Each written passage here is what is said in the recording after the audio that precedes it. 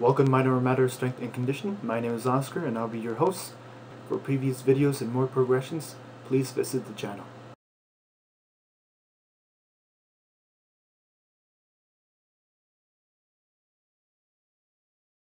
You're going to start in a plank position and go back into a push-up position. You're going to lift your foot 2 to 3 inches off the ground by contracting your glutes. When you go back up, you're going to lead with your left hand. So you place your left hand where your left elbow was, and then do the same with your right hand. So you're going to alternate left hand and right hand when you go back up.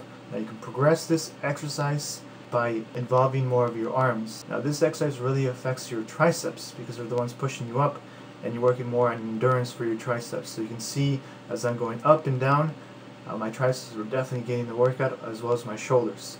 Your goal is to alternate arm and leg lifts for 30 or 20 repetitions.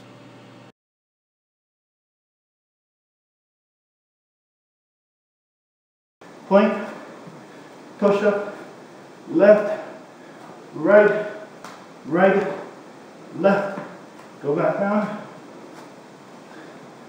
left, right, right, left, back down, left, right, right, left, and back down.